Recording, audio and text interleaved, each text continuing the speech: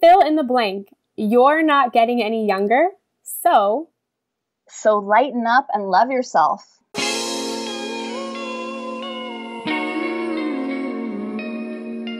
Hey you! Yes, you!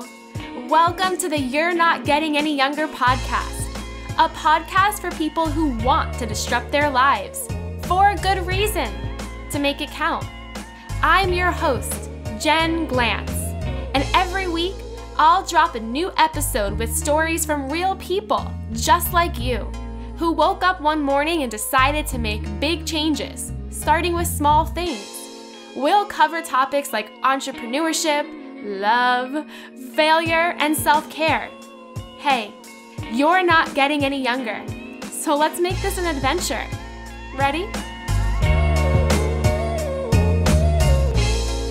Hey you! Welcome back to another episode of You're Not Getting Any Younger. Thank you for plugging in your earbuds and pressing the play button on this very episode. I am Jen Glantz, the hostess with the mostest pizza stains on her Snuggie right about now. Today's episode is all about words. Dani Katz is one of LA's edgiest literary talents and the author of The New P Handbook Volume 1, Little Language Hacks for Big Change. She's on the show today helping us figure out the words we should use, the ones we should lose, and why we should all just stop saying sorry when we really don't mean it. Your words are powerful, my dear friends, and it's time to start learning how to pick and choose the ones that are going to make you sound like a superhero version of yourself. Hey, thanks for tuning in. You make this show feel like magic. If you're loving what you're hearing, don't forget to rate, review, and subscribe on iTunes, and come hang out with the rest of the You're Not Getting Any Younger listeners in the You're Not Getting Any Younger secret Facebook group. I hope you enjoy this week's episode. Well, let's jump right in. Thank you so much, Dani, for coming on the show today. Thanks for having me, Jen. Of course. So how's your morning been so far? It's been busy. I meditated, I did my affirmations, I pulled tarot. I'm working on a book right now, so I've been doing some book stuff. It's been super busy given that it's only 9 a.m. in California. Yeah, I'm like, wow, you've done more things than people have done their entire 8 hours that they go to work. That's crazy. So what does a typical morning usually look like for you? Well, typical morning is I like to wake up before the sunrise because I love the liminal. I love those threshold spaces. I like seeing the sun rise. So I'll generally wake up around 5. If it's a Monday, Wednesday, or Friday, I will have some lemon water and head straight to the gym to swim 50 laps. What? Have you been swimming all your life? No, I just started in November because I fractured my foot last year and got fat. Oh my goodness. And they say swimming is like the hardest and the best exercise for people to do. Yes, it's so hard. And like literally every time I'll be one lap in and I'm like, I hate this. It's too hard. I'm tired. I want to stop. So how do you keep going? Because I have tried to swim like 3 laps before. And by the end of it, I am out of breath. I feel like I just ran a marathon. So how do you mentally keep going when you feel like that? You know what? It's so funny that I found this arm workout on YouTube with this woman named Ostrid, and it's a little bit cheesy. It's put out by Cosmopolitan, and when she's doing the workout, she'll say, "Just get it done." And I have that as a mantra in my mind, like, just get it done. It doesn't matter whether I like it or not. Just keep going. And then I'm also like at the same time being really grateful that I'm in water because my nervous system loves water so much. And then I do a lot of gratitude tricks. Like I'm so grateful that I'm strong and that I'm healthy and that my limbs are working and that I can do this. You know, maybe there will be a time in my life where I won't be as agile and I won't be as strong. So I just kind of a lot of like mental tricks. And then I'll like sing in my head. There's always like a song on a loop, or I'll like work out storylines for whatever script I'm working on. That's the interesting part is swimming is the kind of sport you could say that you are so isolated. You're so by yourself. You can't have your phone in the pool with you yet. They haven't really invented a way to do that. And you can't have, music playing while you're underneath the water. So what are you working out in your head? Do you find yourself having conversations about, problems you're going through, or do you find yourself using that as the time to be super creative?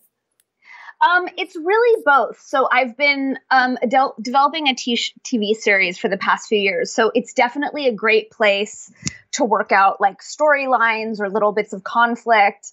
And then when I am triggered, as far as interpersonal relationships, I definitely use my time in the pool to quite literally cool me down because I'm super fiery, and just to look at like, where is this me? Where is this my unintegrated trauma? So I definitely use it as a place to like chew on things in my mind. And I'm also like, I love that it's a place where the phone cannot go. I like that I'm just faced with my thoughts. Which can be scary for some people, right? Do you ever find yourself feeling a little bit overwhelmed when you're so isolated like that with your thoughts? I don't. I love being isolated with my thoughts. And I actually haven't ever understood people. And I get that it's real, that people have a fear of going there. But that's my comfort zone. Like, I'm an Aquarius and I'm an introvert and I'm super heady and I'm a deep abstract thinker. So I love being alone in my head. And I also, like, I've studied a lot of different mystical and spiritual traditions, and Pema Chodron and actually all the Buddhists will talk about like how we don't want to shove things under the rug. Like, we don't want dark, dusty corners of our mind that we're afraid to go in.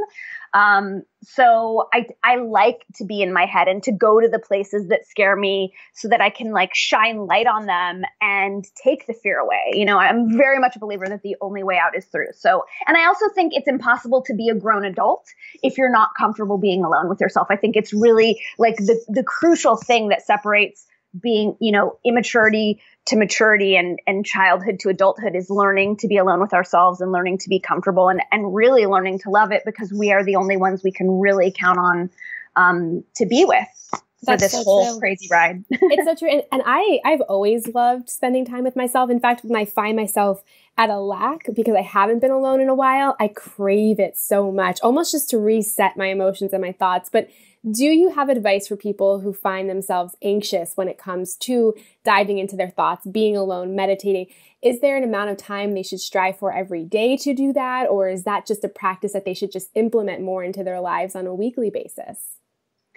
Well, I'm a daily meditator. I've been meditating daily since my mid-20s. So I'm a huge fan and proponent of that. And as well, like, I never prescribe meditation for anyone. Like, people have to really want it. But I recommend, I think it's more important to have a daily meditation practice than to drop in every now and again. And so, like, I'm a transformational coach. So when I'm working with clients, I'll say, like, can you commit to 3 minutes of meditation today? And my whole thing is set the bar really low. Like, and if that's too much, like, can you do 90 seconds a day? And then to just pendulate and for us to push our edges. So like, okay, if I can do 90 seconds for a month, then can I take it up to 2 minutes and just start to get, more and more comfortable with the spaces that scare us. So I think it's more important to like take our time and to dip our toes in slowly than to immerse ourselves and freak ourselves out or avoid them altogether. Like, I think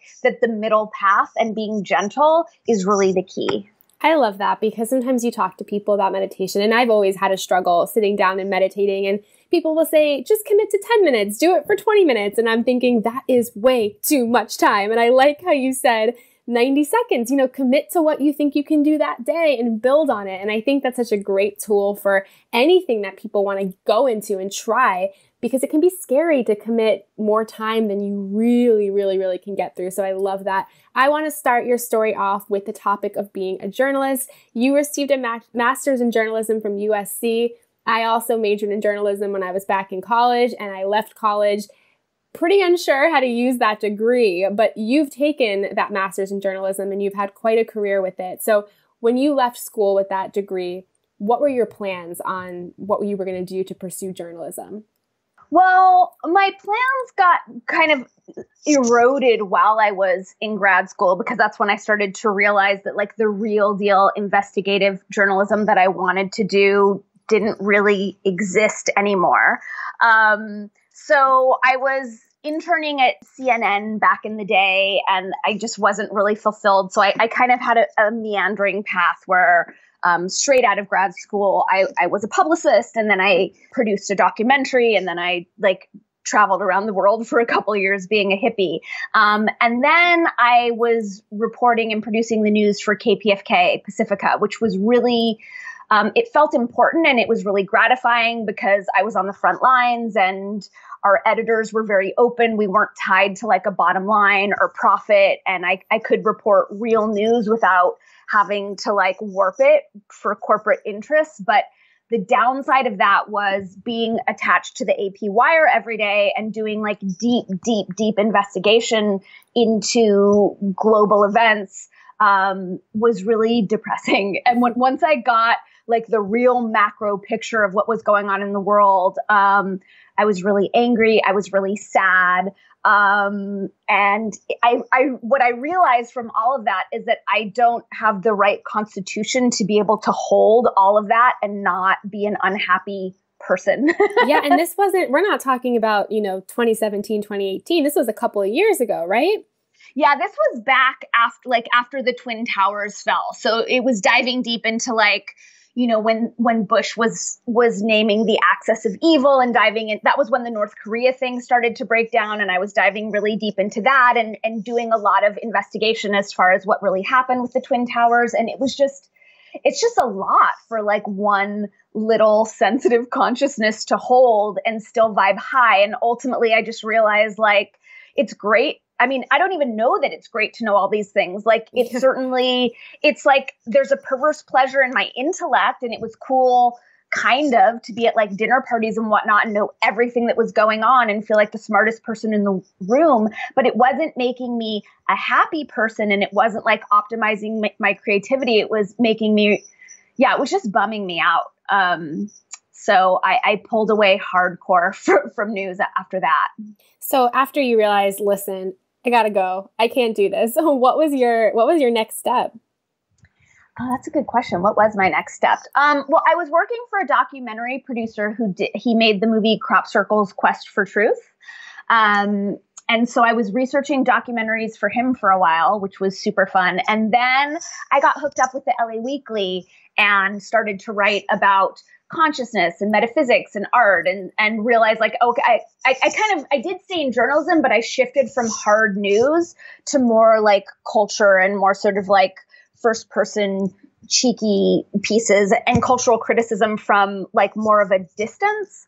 And then I was at the LA Weekly for like 9 years. They called me their go-to nutter butter writer, which was like anything that was sort of out there, like New Paradigm or Burning Man or entheogens or raw food or colonics or anything like wild. They would just send me to cover. And that was super fun. And those were kind of the last days of journalism where I had a great relationship with my editors and journalists were still paid well and I could write about whatever I want. And that was super fun. You've been in this industry.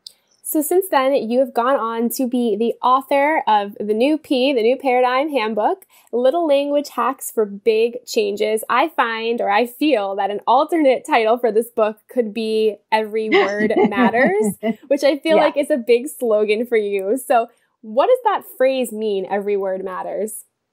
So Every Word Matters is pointing to the fact that language is the fundamental building block of our entire reality. Like it is the construct that frames how we filter reality, how we organize reality.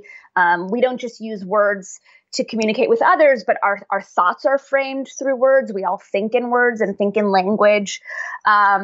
And language is the number one means of programming the subconscious mind, which is responsible for 95% of our experience of reality. And the subconscious mind is actually what sends signals out for how reality organizes itself. And so what Every Word Matters means is that neither the subconscious mind or the universe are ever asleep on the job. They're hearing and responding to every word we say. So specifically when we're using words to put ourselves down or to make ourselves small, that's all having effect on our subconscious mind, and as well as on our relationships and as well as on the universe at large. And so it's crucial for us to pay attention to every word and to our languaging patterns because I don't think most people realize how we are the ones sabotaging ourselves and we are doing it with our every word.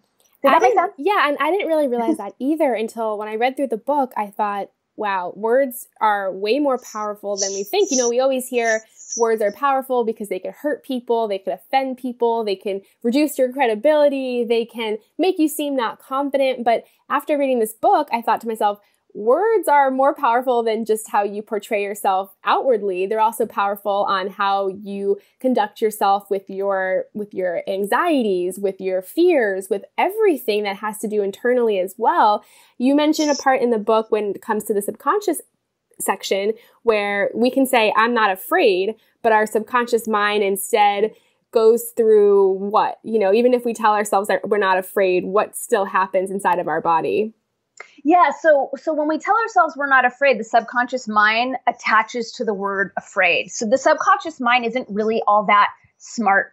It operates and it responds to generalities. It doesn't understand nuance. It doesn't understand sarcasm. So yeah, when we say I am not afraid, we're actually affirming the vibrational frequency of fear, and we're inviting the subconscious mind to connect to being afraid versus saying I am courageous.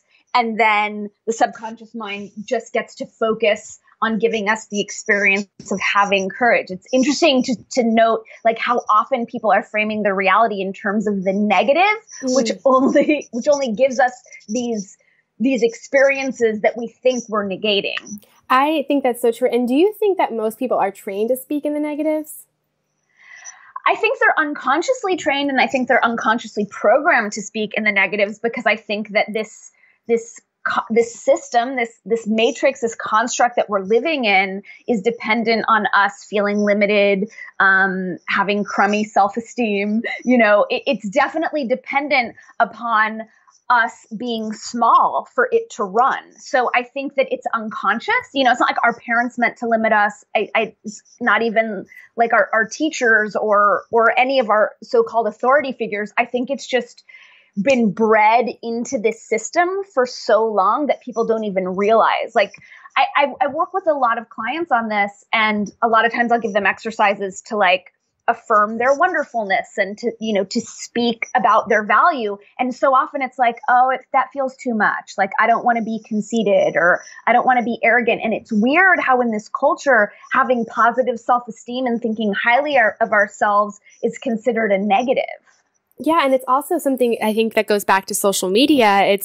You relate to people who are sort of in the middle, right? If someone's so negative on social media, you're sort of like, oh, wait, that was a little bit of oversharing. And if they're so positive, you start to form this story in your head that they are conceited and bragging and all of these things, when really it's just an unfamiliar thing that you're looking at because not a lot of people around you are that positive. And it's very interesting how we view positive speech sometimes as being very full of yourself, but it's not.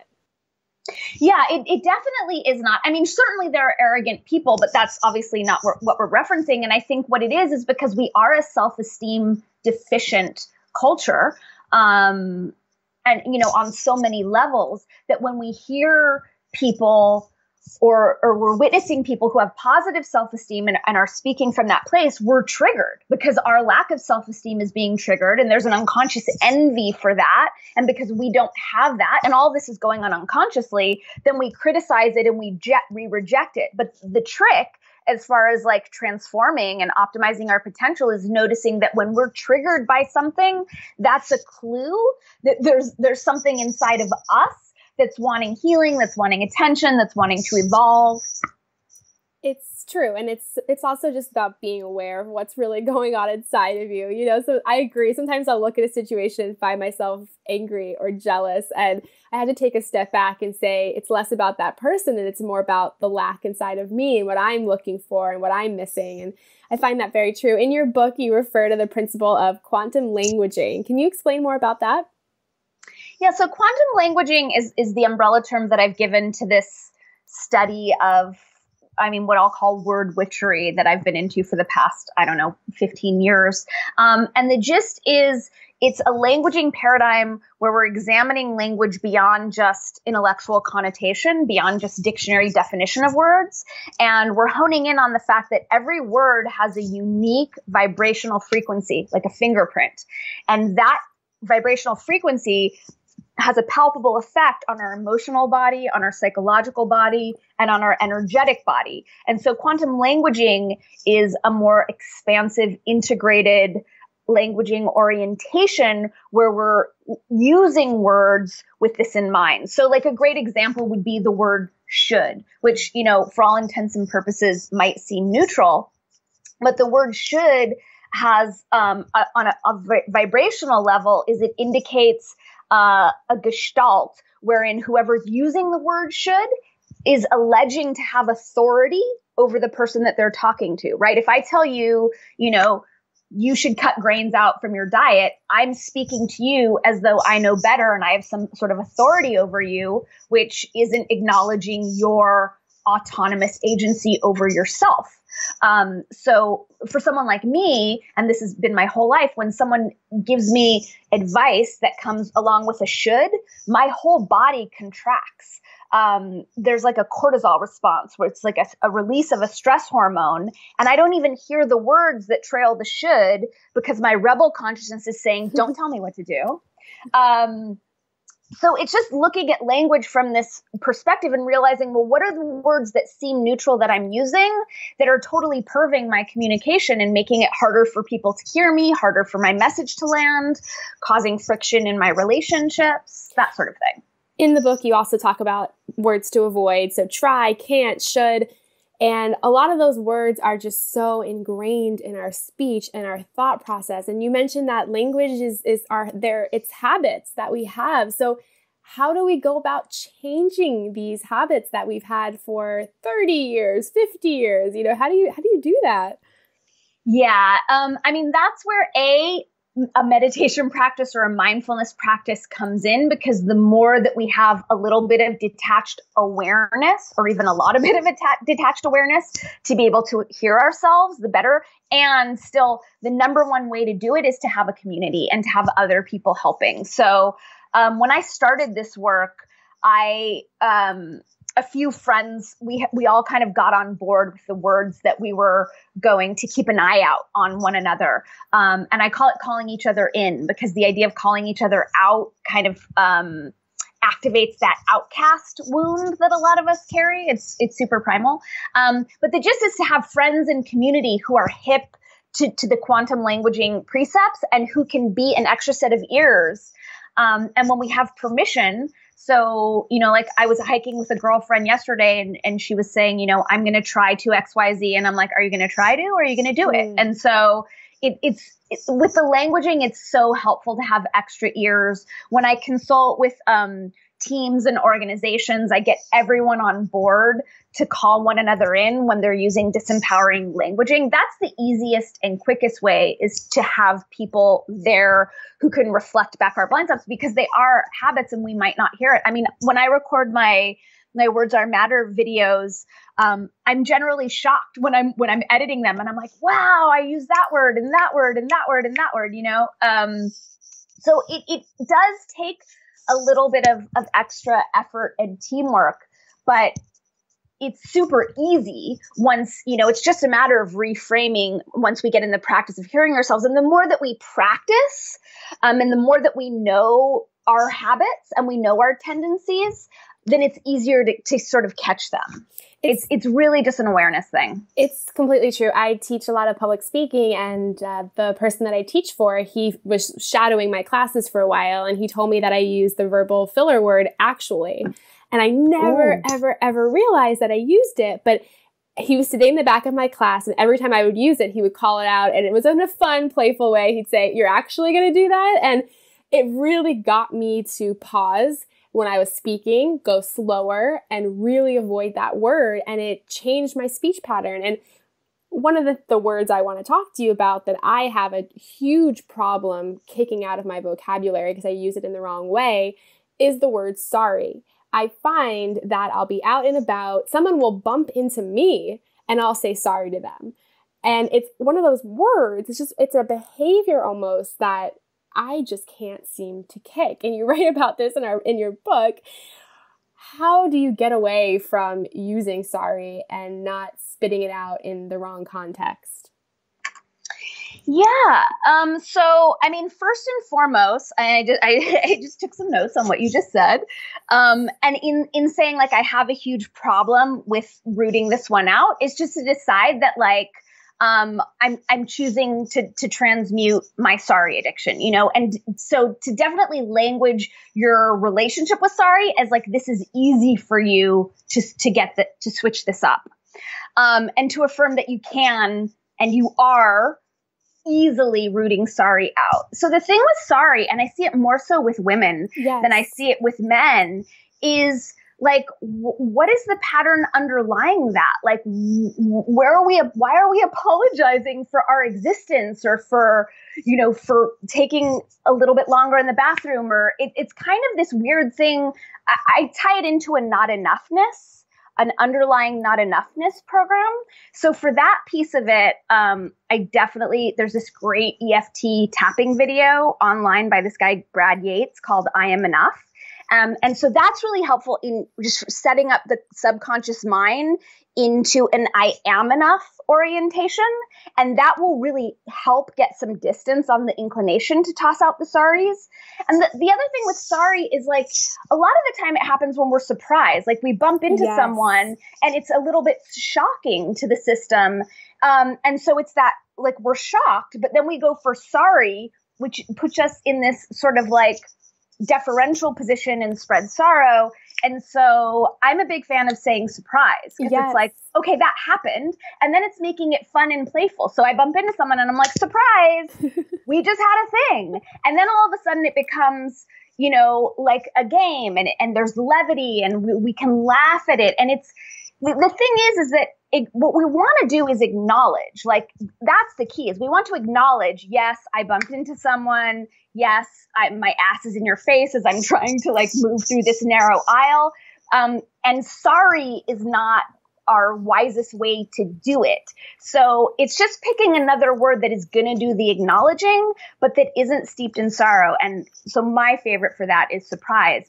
And it kind of doesn't even matter. It's just like, oh, hey, I bumped into you. Like, let's have a dance. Something that acknowledges that this is happening, but that also doesn't put a judgment on it or make it a bad thing or make it seem that like we're a perpetrator of some like atrocity. It's so true. And this is something that I've really been trying to work on, to the point where when I find myself saying sorry for situations that I shouldn't be, I'll then beat myself up about it. So like I'll say sorry to the person, they'll walk away, and then I'll go, oh, and then I'll say a bad word, because I'm really trying to work on this. And when I was reading the book, I laughed out loud so hard, because you say, replace sorry with surprise or thank you or congratulations. And I thought that was such a fun way to work on this, is switch that, because then it makes the situation laughable and it makes it less uncomfortable and awkward. And it also just plays on the fact that this is almost like a verbal tick that a lot of people have, is just to say sorry when they don't really mean it or they shouldn't be saying it. So I really, really enjoyed that part.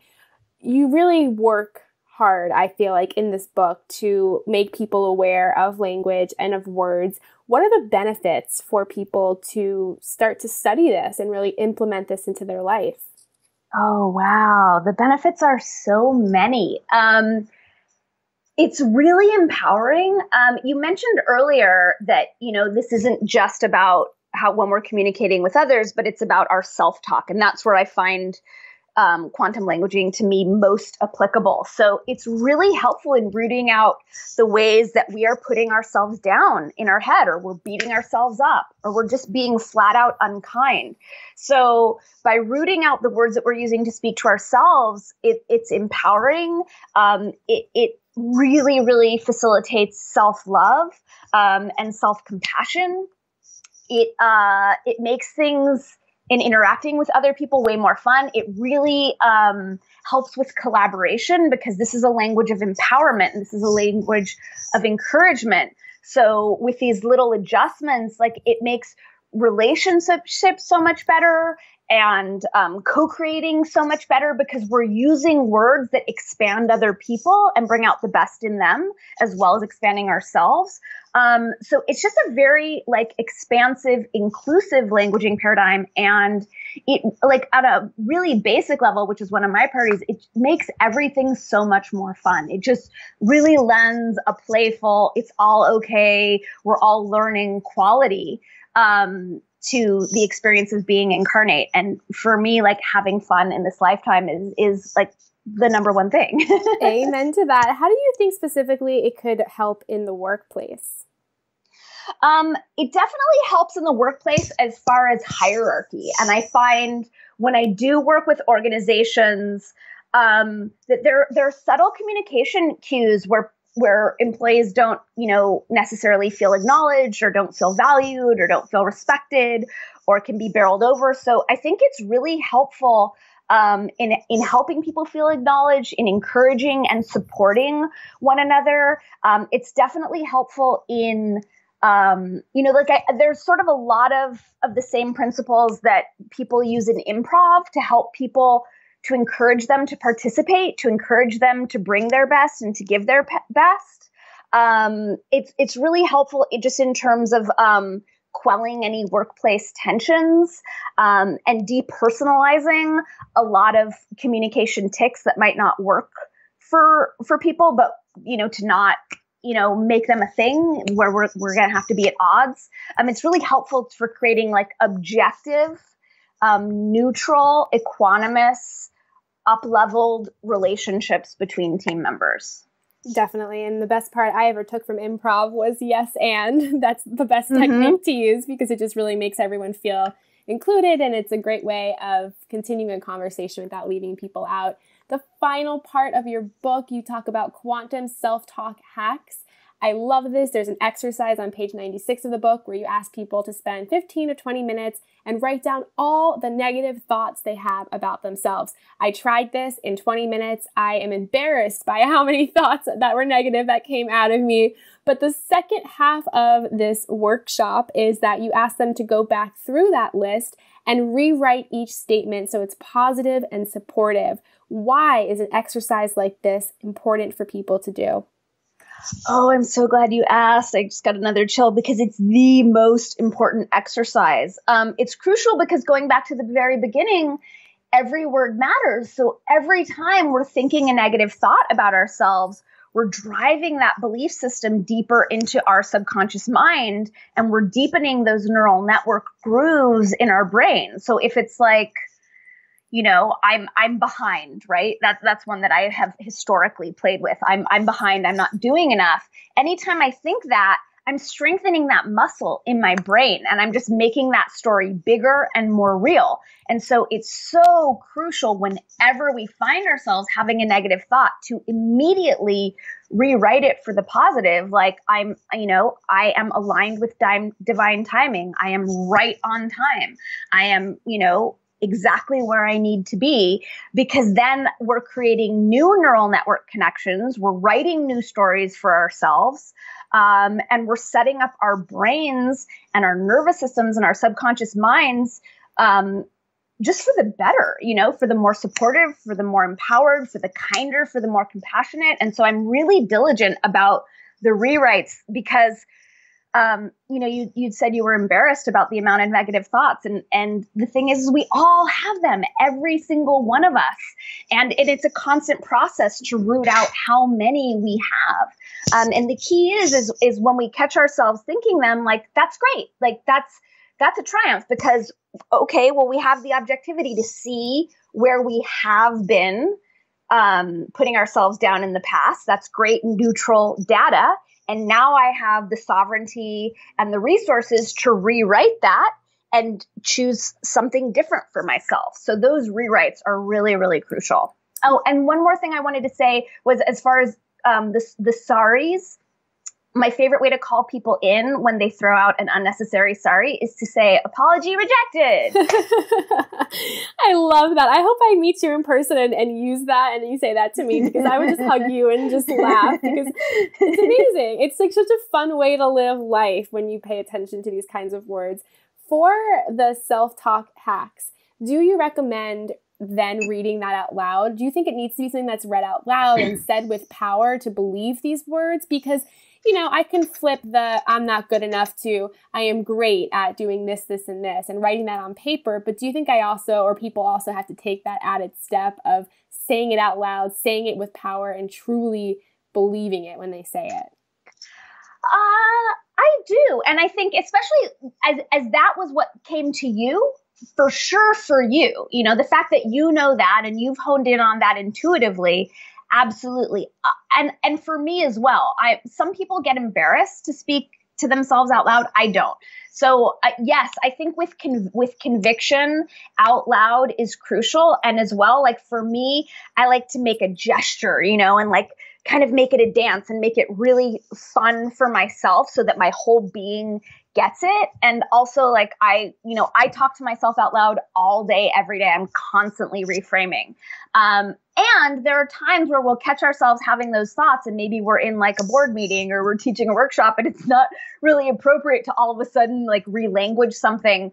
So in those instances, it's totally fine to do it in our minds. I think the key is to be super diligent and not ever let an instance of negative self-talk slip without a reframe. And to do it compassionately, always with love. It's like we're not ever wrong when we catch ourselves speaking poorly about ourselves. We don't want to add shame to it. We don't want to punish ourselves. It's just like being really neutral and like, oh, I see where that programming is rearing its head. And then, yes, I do think with as much conviction and power and joy as possible to relanguage it out loud is incredibly effective. What's the best way for people to start doing this? Do you think it's every time you find yourself with a negative thought, write it down on a paper? How do people get into this practice daily? I think the key first thing would be for people to educate themselves on the words not to use and the languaging patterns that aren't helping. And then once we have them, I think if we want to write them down, it would be the first time that we clue into the negative thought, we would write them down and write down the upgrade. But then from there, it's a matter of practice and hearing ourselves.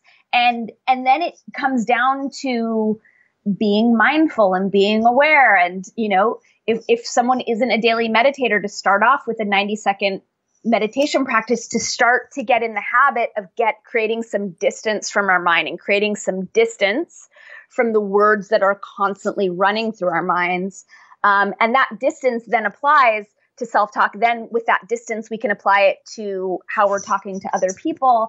And then if possible, to, invite our friends into this realm with us. I have some people who they don't just buy my book for themselves, but they'll buy copies for people in their family and people they work closest to, so that they can all help one another. But it really is, it's an all day, every day matter of observing ourselves, which might sound like a lot, but the gist is because we're using words all day, every day, it's such a great opportunity for us to be able to master a quantum languaging practice very quickly. It's really easy with texts and emails. That's actually the best way, because when we're seeing our words before we send them, it's great to get in the practice of like, wait, hold on. Let me check, like my list of words to avoid and words, what are the upgrades, and to check it. And that's a great way to sort of get a leg up on our languaging patterns, is when we're looking at them through the written word or the typed word. I love that, Dani. Your advice is incredible. I'm so grateful for everything that you said. I want to end with a quick lightning round. So I'm going to ask you a couple questions and respond with whatever comes to mind first. Okay. When you were a kid, what did you want to grow up to become? Oh, I wanted to be the speechwriter for the president because I wanted the power to restructure society, but I didn't want to be famous or in the public eye. And I didn't understand how politics works, obviously. Well, what is your dream job now? Is it the same thing? Right now, I want to do quantum languaging coaching for all the people in the intellectual dark web. And I also want to be writing and producing my own television series. What is the best advice anyone has ever given you? Ooh, relax. That's a hard one to follow for sure. Dani, fill in the blank. You're not getting any younger, so lighten up and love yourself. I love that. Dani Katz, it was so great talking to you. Please tell our listeners where they can find out more about you and your book. They can find everything about me at danikatz.com, DANIKATZ. I post daily on Instagram. You can click through to my Instagram from there. I post videos on YouTube every week. And there's lots of stuff online. Well, we will link to your book on our website, anyyounger.com. Thank you so much, Dani. It was a pleasure chatting with you today. Thank you, Jen. I really enjoyed it. Hey, you. Thank you for listening to the You're Not Getting Any Younger podcast. There are hundreds of thousands of pods out there, so thank you for listening to this one. You can find the show notes for this week's episode up on our website, anyyounger.com. Subscribe, rate, and review the You're Not Getting Any Younger podcast on iTunes so that other ears around the world can listen too. Oh, and join our secret You're Not Getting Any Younger Facebook group, where over 1,000 people are talking about how to disrupt their lives, for a good reason, to make it count. Until next week, all my love, Jen Glantz.